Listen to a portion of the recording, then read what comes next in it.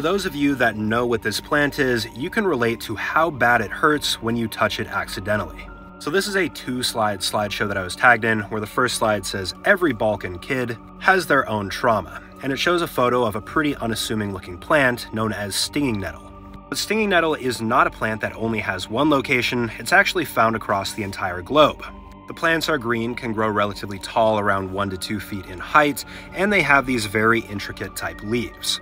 But don't let this be a reason that you're tempted to touch them, because if you do, your hand is going to end up looking like this. It'll develop a pretty nasty rash. Pretty much the entire surface of the stinging nettle is covered in these very fine needles right here, which contain something known as formic acid, which is why you get a rash and pain when you touch them.